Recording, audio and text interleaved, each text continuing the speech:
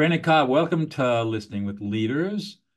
And you are the owner partner of HBG Capital, found at hbgcapital.com, located in Nashville, Tennessee. Thanks for taking some time out to talk with us today. Hey, it's great to be on the show. I appreciate you having me. So you have an interesting background, medical device sales to general contracting to real estate investing. Give us a little taste of the flavor of what's happened to you over the years. Yeah, no, it's a wild journey. Had you told me 7, 8 years ago that we would be inventing these communities today, I would have looked at you like you had seven heads. Today we primarily invest in affordable entry level housing, not to be confused with like Section 8 or government housing. We don't do that, but I'm talking about like first time home buyer housing, probably the most undersupplied, highest demand real estate niche right now. So we do everything from, build to sell homes, build to rent communities. We'll even contract to develop and sell the finished pads to builders who are going to put entry level housing on. But it starts with working with the communities, right? And so that's who we really align with are the communities that have a need for this type of product. But once upon a time, I was in medical device sales. And unlike a lot of people who may have a story where they had a last just crawl moment with their boss and worked in corporate America for 20 years, I actually love what I did. I was very, very passionate about medicine and sales. I wanted to be a physical therapist in college until I shadowed one and I was sitting in an office 50% of the time doing paperwork. I said, But I love the other half, getting to help patients. Mhm. And I spent a summer doing door to door sales. And that's where I kind of got my teeth kicked in with sales. And I came home from that summer able to pay a full year's worth of rent and have some party money. I was like, man, well, this is kind of cool. I can go out and earn what I'm worth. How do I combine that with healthcare and my interest in physical therapy? Just so happened that my uncle was in medical device sales and spinal cells down in the Pensacola, Florida area. And voila, this whole idea of choosing a medical device sales rep as a career path was born. And so worked for a number of years to get into that. Finally broke in. Took me 5 years to finally break into the industry, getting out of college and worked in the industry for 2 years. I loved what I did. I got to work with orthopedic surgeons every single day in the OR room. I got to train hospital staff on how to use my product. And most importantly for me, I got to make a difference in the patient's life. See, I was very intrinsically motivated. And I remember one Friday afternoon around 5 o'clock, quitting time on Friday. It's one of those days where the sun was out and spring was moving in, the day where you wanted to sit out on the patio and like have a cup of coffee and just hang out and enjoy the weather. I was meeting my boss because I had some great news to give him. We had a fantastic trial with our power equipment at Harry Hospital in downtown Nashville. And before I could get the great news out and the smile off my face, he fired me. And I was completely shocked. I did not see it coming. I mean, shock was just an understatement. I got the Rookie of the Year Sales Award, not like 5 months ago. And I was like, what in the world just happened? And so, after a lot of phone calls to friends and family and the shock factor wearing off, the lesson finally hit me. And that was that nobody is going to look out for your financial well being but you. And so that's what started me on this journey into real estate investing. And, now I'm on a mission, which is to help 1,000 business owners, other people, help them reach financial freedom through real estate investing. So your company today is you'll go out and find individual accredited investors. They'll invest in projects, which allows you to then do the design build and sell or rent or whatever it is, and then the investors get a return on investment depending upon the kind of investment they made with you. Yeah, it's a truly passive investment. I think that the biggest mistake a lot of people make when they get into real estate and they get this idea of like mailbox money and passive income and these buzzwords, like making money while I sleep, right? Because we see all these famous quotes from Warren Buffett, you'll always be poor unless you figure out how to, make money while you sleep, whatever. And then they're like, oh, real estate is this great vehicle. And then they get into like flipping houses and they're Yep. like, oh my God, managing contractors. Holy crap. Well, maybe if I just rent them, I just got to fix it once and it's done. Then you get into rentals and they're like, oh my God, dude, I'm getting 11 o'clock phone calls at night, having to fix toilets. This is terrible. Then I'll just get a property management company that'll fix it. Right. And then you realize that there's bad property management companies and they don't do things and they don't, oh my gosh, the headache. So we sought a way that would truly deliver passive, which means 100% hands off, consistent income that is secured by real estate, specifically in the Nashville market Mhm. and specifically in entry level housing. And so we work with a variety of investors, not just accredited investors. We work with non-accredited investors too. There's a couple more hoops we have to jump through to build a relationship with them first before they can invest. Mhm. But yes, and we primarily we work with a lot of business owners who like want to create income from real estate, but they don't want to leave their job. They know that one day that they don't want to continue working forever, and they want something that's going to continue to produce income for them. Mhm. And Nashville is a growing market, especially for young people coming in, getting into entry-level homes. Oh man, it's booming. It's been one of the top 10 fastest growing cities in the United States the past 6, 7 years. We've got over 100 people that move here a day. Since 2010, we've had over 33% population growth. We've got year-round tourism that doesn't slow down. And we've got these big giants that are setting up shop like Amazon, Alliance Bernstein, Oracle. I mean, we've still got affordability. I would argue that the downtown core doesn't have as much affordability, but everyone has moved to the suburbs since that's where a lot of demand has gone since COVID came and this whole work from home concept became something. So, you've got the suburbs that are still extremely affordable compared to the rest of the country. And I'm you've curious, just got these beautiful, yeah, what's up? you got me curious now. What's a new home, a new, starter home cost in Nashville, Tennessee? Yeah. So if you're in the suburbs, 30, 45 minutes, and of course it depends on the neighborhood, but where we like to operate, we like to stay that 400,000 and less mark. If we're building in Davidson County now, we really want to be under the median home price, which is 550. We want to be that lower price, newer product competing versus older homes. But in Davidson County, you're in the high 500s in your median home price there. The downtown core is not as affordable as it used to be 6 years ago, but all the suburbs still are. And that's what's so beautiful about it because that's where everybody's wanting to live. And so you're keeping your crews busy building homes. Everybody's staying busy. I mean, it really hasn't slowed down despite what interest rates and everything does. I mean, Yeah. things keep creeping along. Huh. So what is it that you've been doing? How long you been doing this now? I got into business 7 years ago and I started flipping houses and wholesaling houses. That's where we kind of cut our teeth. Transitioned there into doing infill new construction spec. Said, why are we running around building all these houses all over the place, onesie, twosie? It'd be great if we could just show up to one or two spots and build, 30 or 40 of them. And then that's how we got into doing development. We ended up trying to go vertical on a couple developments and couple national builders said, nah, we're going to make you an offer you can't refuse. And we took those and we're like, well, I guess we're in the land development business now too. So what I love about our strategy as far as risk mitigation goes is there's multiple exit strategies. We can buy the land. Everything starts with the city. Mm. You've got to go sit down with the city Talk with the planners. Hmm. and talk to the planners. What's the vision for the community? What's lacking? What are the citizens complaining about? What do you need tax revenue wise? And if you can reverse engineer that plan and pull out a map and say, hey, what areas do y'all want to see developed? What are the parcels that are not the highest and best use? And then go and acquire those parcels. That's what we'll do. So we only buy it once all of the entitlement and rezone is in place. And that's where we really make money for ourselves, our investors, and build our safety net. When you take a piece of land that has a house on it, 5 or 20 acres, and you go from that to 30 to 150 homes, you force appreciate the value of that land by a lot. And Right. so that's how we add value to So the you, sellers. yeah. So you'll buy a parcel, say 20 acres, and you'll entitle the land. Yeah, we only buy it once the value is there. So we remove the risk by putting it under contract with the seller contingent on a result. And Ah, once we have all the approvals in place and it's stamped, then we can go raise money from investors and buy it with a plan A, B, and C in mind. got it. Got it. And you've been pretty successful at this.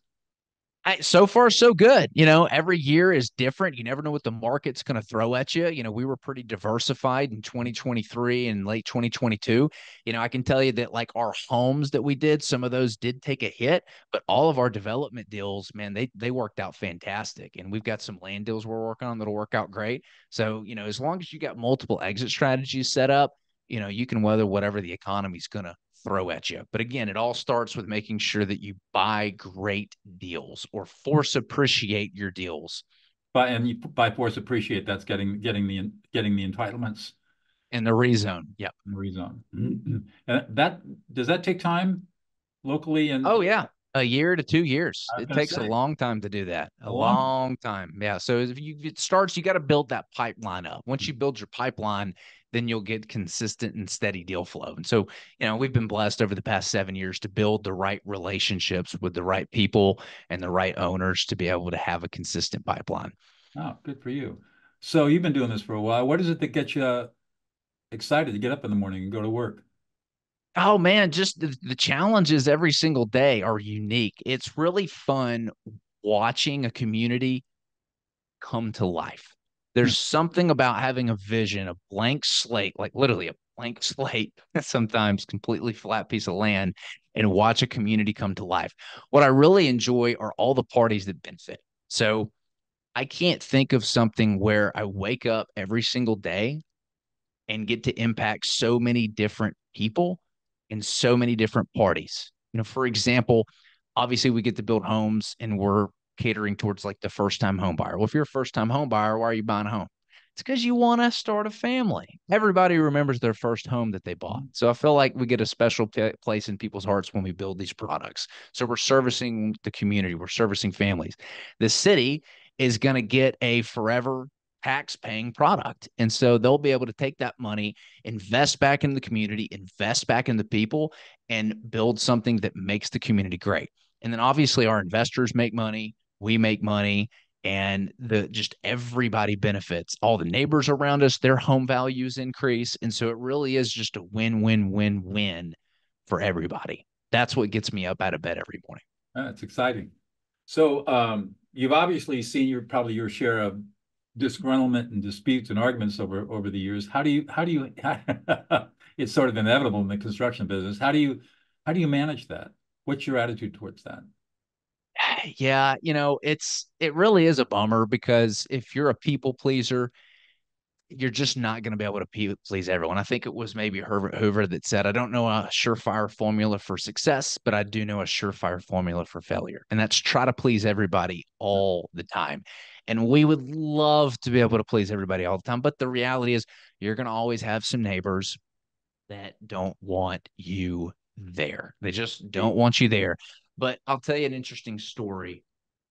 Human psychology is really funny. We had this woman who came to one of our meetings, and I mean, dude, she was passing out flyers, and quite frankly, she was lying about the development. She said that it was going to be prime. They were like duplexes. It was going to bring a lot of riffraff to the area, passing out flyers, knocking on doors. She had a horse farm next door, and she would cater and help these animals basically rehabilitate. And she was concerned about the machinery and the equipment and the sound and everything starting the horses. And hey, I get it. I'm on board. And so we tried talking with her. She didn't really want to. She didn't really want to listen to us at all. And I was just like, look, we just want to win-win because we'll sit down with people after the hearing and we'll go outside and we'll talk to them, right? Mhm. And try to figure out like, how can we make this a win for everybody? And I remember it was really funny because my partner went to her and he's like, oh, what are you doing? And she's like, well, I just don't want to see this here, yada, yada. He's like, you do realize that if this goes through and gets passed, I'm coming to you next to buy your land and you can go buy a farm cash, bigger, service more horses, and have a buttload of money in your bank account. Are you not interested in that? All of a sudden she was all for the development and had completely flip-flop sides. So And that, it's been interesting and a fun journey to see what people come up with during the town hall meetings when discussing new developments. But it's always going to be a battle, unfortunately. But we're happy to, as long as we can help more than we hurt, then we're just going to have to settle for that. and I take it in that case you did end up buying her land and giving her buckets of money, and she went up off to buy a horse ranch somewhere else. Hey, everybody wins. That's well, Brandon, what is it that you think it's unique about you that makes all of this work, makes it all click? You know, I was asking myself that question when I read the book 10X is easier than 2X. Love Benjamin Hardy, love Dan Sullivan, read all their books, and they call it the unique ability. Mhm. And I was really struggling because growing up, I really don't think that there's anything special to me. I got a 19 on my ACT. I always had trouble paying attention, had ADHD growing up. I really don't think that there was anything special until I read that book and I really sat down and I went through the exercises and I discovered that my unique ability is modeling success. There's Hmm. nothing special about what I'm doing. I'm very good at figuring out who's already done what I'm trying to accomplish and getting in rooms with those people, getting mentorship from others, paying for coaching programs, getting in masterminds with similar business owners to me so that we can go on this journey together and help each other. That's what I'm good at, modeling success. And for all your listeners out there, if you're a COO or if you're a CEO, and you're trying to get better at it is what you're doing, the best thing you can do is surround yourself with a peer group. So if this concept of a mastermind group is new to you, I highly recommend, especially if you're like a COO level, there are masterminds out there. For example, Cameron Herold, awesome author. He wrote Second in Command, he wrote Vivid Vision, and I think he wrote Double Double. He's got a mastermind community for COOs. So if you're in that position and you're looking to learn from other rock star CEOs who've been doing what you're doing for a long time and have a pathway to success, I highly recommend that you go look into that. There are masterminds, there are groups out there that you can join where you can go and you can do what I do, model success. You've gotten, obviously, you participate in that. Tell us a little bit about what you learned in getting mentored or being in peer groups and in these masterminds. Oh God, like how long do you have? And we could do 10 episodes on this. It depends on where you're at with your journey, right? And what area of business you need help with. And I'll just kind of give you an example. There's literally been so much that I've learned from. I had one guy in one mastermind group. He's like, dude, you need to read this book on raising capital, right? And I read this book and I'm like, dude, there's a mastermind involved in this book. So I go raise this mastermind and like, within 2 years I had $15 million, right? I mean, crazy little things that you take out of the group that Mhm. have this butterfly effect, right? He just recommended a book. That was it. And then that book had a huge impact on my life because of the group that it recommended. But I can tell you, when I was growing my house flipping business, back when I was first getting started, it was key that I be able to speak and collaborate with other business owners that were flipping houses. An example of some highly valuable content that I got was I needed to hire an acquisitions rep. Well, never done that before. Would never created an onboarding guide. I didn't know what sales courses to send them to. I had no clue. But there it was, somebody who'd been doing this for years. They gave me a full onboarding guide, something that would have taken me, I don't know, 3 or 4 years to create, complete Hmm. with all the sales courses that had already been paid for, saved money on the sales courses, complete with everything that I needed to get this guy ramped up, the CRM to use to have them plug into and manage. So again, it kind of boils down to modeling success. What did you get out of these mastermind groups? It was the information that I needed to apply to my business to get it to grow. A lot of the mechanics, do this, do that. You need this marketing channel. Here's how to send mailers out. Here's the list that you need to pull. So there's a lot of mechanics involved with that. Wow. Nuts and bolts. Nuts and bolts. Huh. I've always thought I haven't been in too many masterminds, but I haven't heard much about nuts and bolts. But here are people who are obviously successful and they're able to tell you this is what you got to do. Yeah. You're a professor at university, right? Among other things, yeah, many other things. Yeah.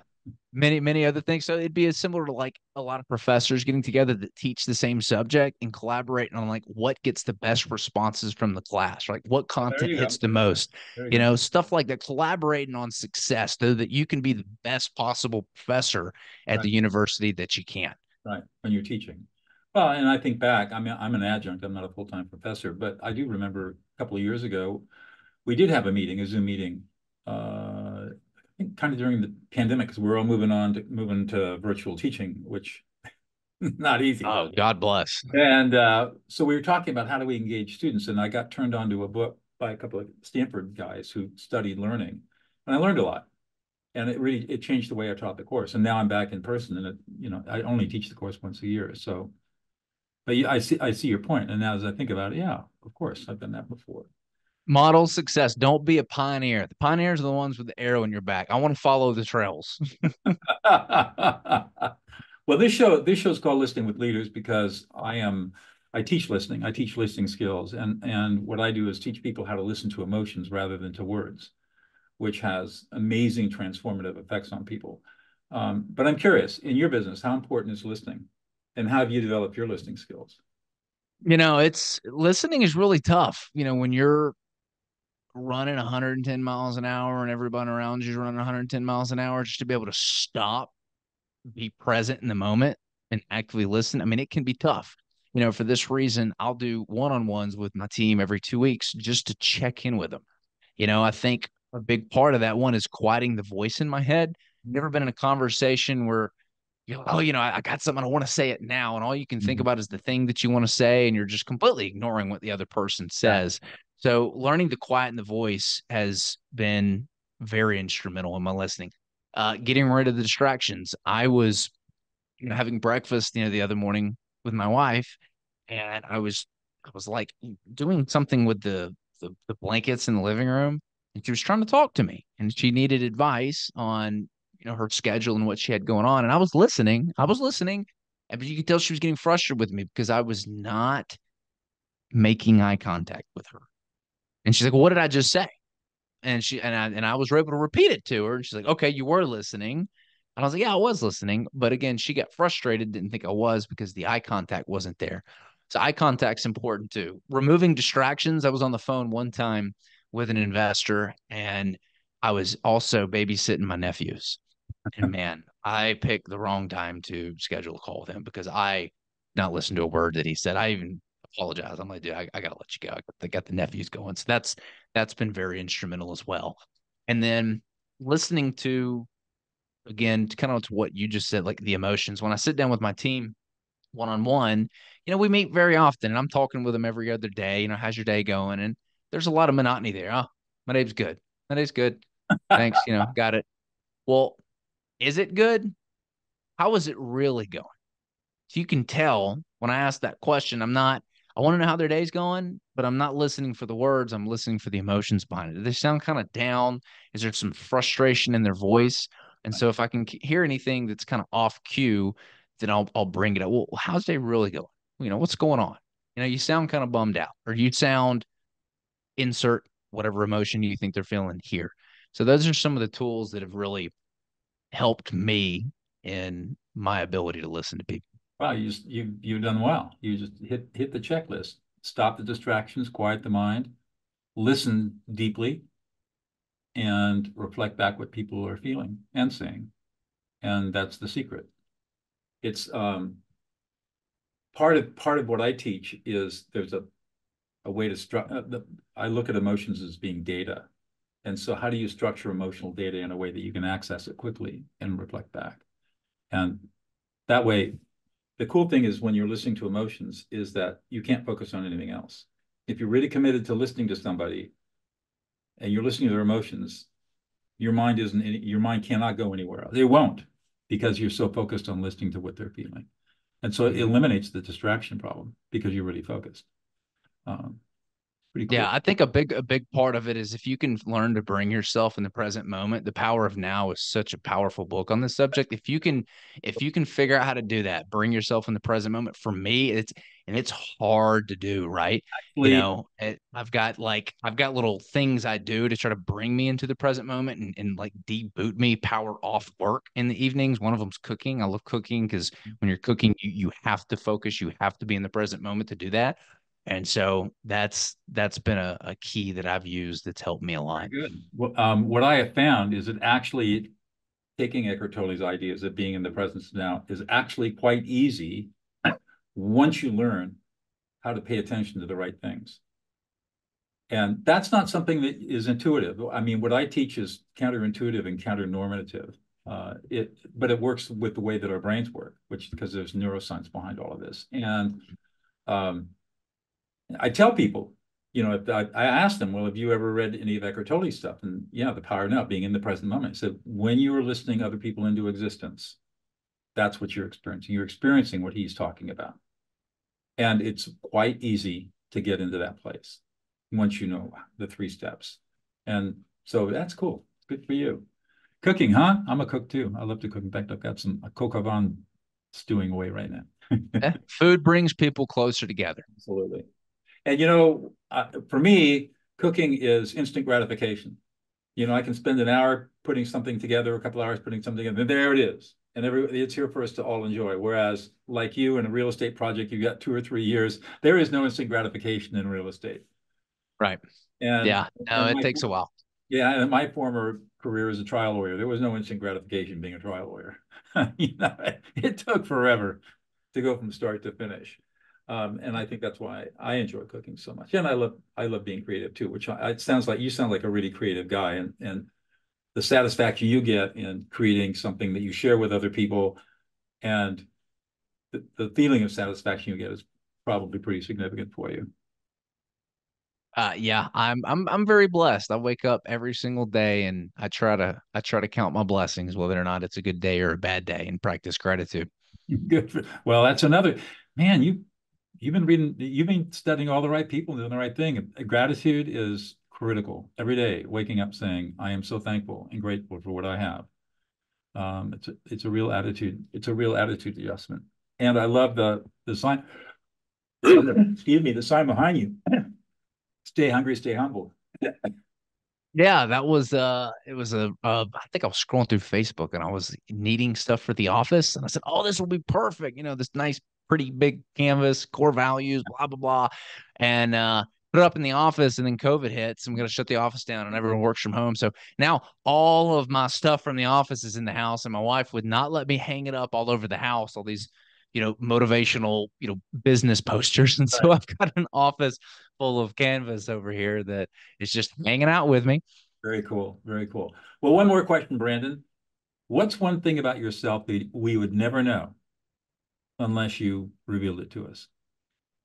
One thing that nobody would never know unless revealed it to it. I can do a one-handed push-up. I can do a lot of one-handed push-ups. Oh, no way. How Oh did, yeah. how did you develop that skill? Not just working out for a long time. I've Oh, been working out, God, I don't know, 20 years. I do weird stuff. Like I'm doing a 30-day straight workout right now, to kind of launch into the new year. Never done it before, but want to see what happens with it. So I'm constantly trying to push my body and test things in yeah. unique ways. Yeah, I Some think, people call me crazy for it, and I don't blame them. but I think I also read that you do some pretty amazing trips. You like to travel and do some extreme stuff. Yeah, I got, I think I took 40 days off work last year and the year before that. And, I try to go somewhere for 10 days a quarter, Mhm. somewhere that's on our bucket list. And I'm about to go to New Zealand for 2 weeks here in 2 weeks. Wow, summertime down there. Fun. Yeah, no, we had to do it during the summertime down there for the weather. Absolutely.